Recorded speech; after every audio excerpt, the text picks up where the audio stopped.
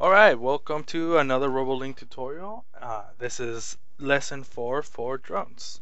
So in this lesson we're going to be learning how to do reset yaw on for our drones.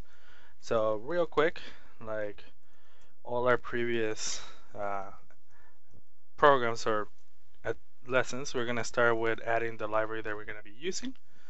Uh, no different here. And we're also going to start by adding our setup and our loop. So those are things that, if you're getting tired of hearing it, I'll say it one more time. We're gonna have to add every time we write our code. So um, once you combine everything, you only will have to do one.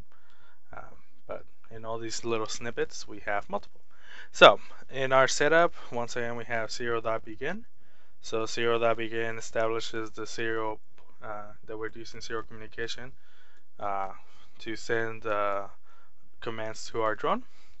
We're also gonna do smart drone control.begin, telling the board what pins are being initialized and how we're gonna be using them. And we're gonna add a delay of 1000 milliseconds or 1 second. Again, all of these are gonna be in all your programs. If you wanna add different buttons that you wanna use, you can go ahead and add them here at the setup. So again, keep in mind that this is meant to be used with the Smart Inventor board. Alright, so for this one, what is reset yaw?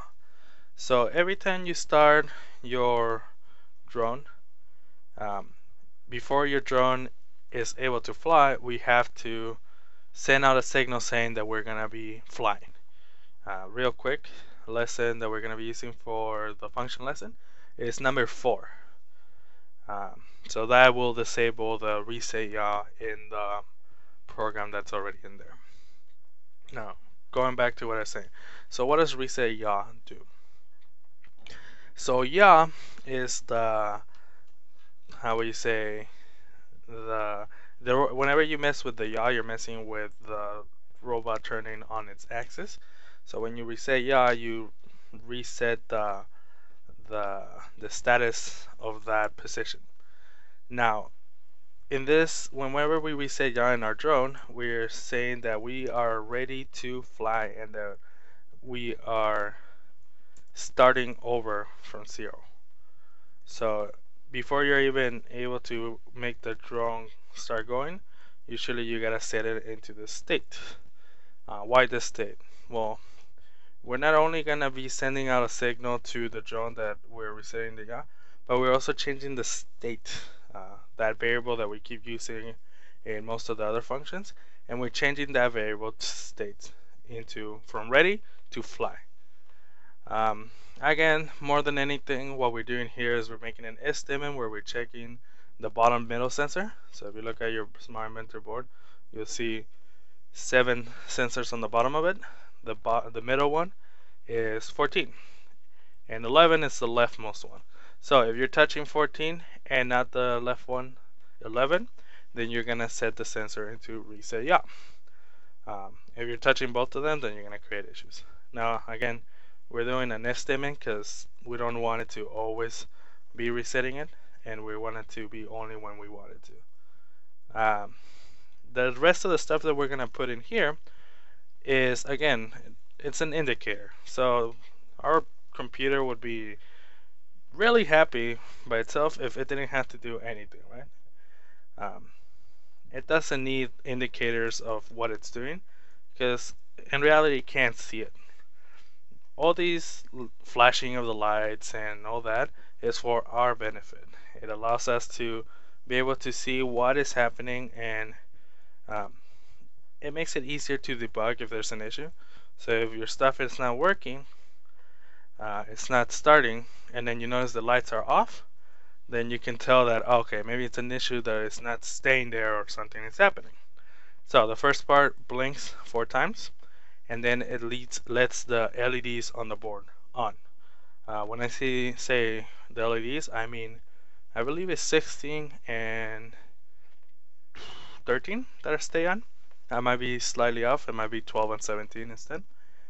And that way we can tell, okay, we're ready to fly, it's at reset yaw. Otherwise, it'll be kind of confusing for us. Um, Again, these are debugging tools. So when you make something that is physical, if you can give yourself indicators of what's happening, much easier later on if you make a mistake. Maybe you misspelled something or your if statement is wrong, easier to tell. Okay, so again, this is the actual function that is doing the task of sending the fact that we're gonna be uh, resetting the position of yaw. Once we do that, we're gonna again we kind of the whole idea of the controller of having these things in the loop is that things are able to repeat over and over and over, and we can use that to our advantage. However, sometimes you don't want to move on from a position before you're ready, right? So we want to trap the program at this point until the person is ready to move on. What does it mean to be ready to move on? When they let go on the button, right? So if you're holding on to the middle sensor, sensor 14, then you're gonna be stuck at this function. So that's what this function does. It just keeps repeating in place. It is not a typo. It is pre's. Unfortunately, it got written wrong on the library. So just go with it for now. If you write it like that, so long as you're consistent, like you can misspell things as if you want to with your variables. Again, the computer doesn't care about variable names and all that. It just cares that you're consistent with them and that you write things in correct syntax. Alright, so then finally we change the state to fly. Now state is a variable that dictates the, well, it's kind of in the word, the state of the drone. So far we've done stuff that has the state ready, so it's ready to go, but it's not at that point. And now we're changing it to fly, which is we're ready to fly. That's pretty much it for this tutorial. So quick overview, or this lesson, quick overview of what it does. Basically, whenever you touch the middle sensor, you're gonna reset the yaw. So the position, the angular position is gonna get zeroed out in a sense, and then you're gonna be ready to fly. So every time you're trying to fly your drone, if you do not reset the yaw, you're not able to fly. So keep that in mind. So before takeoff, always reset yaw. Alright, have a good one, and thanks for watching. Have any comments, any concerns, any suggestions, go ahead and contact us. And I'll see you next time. Later.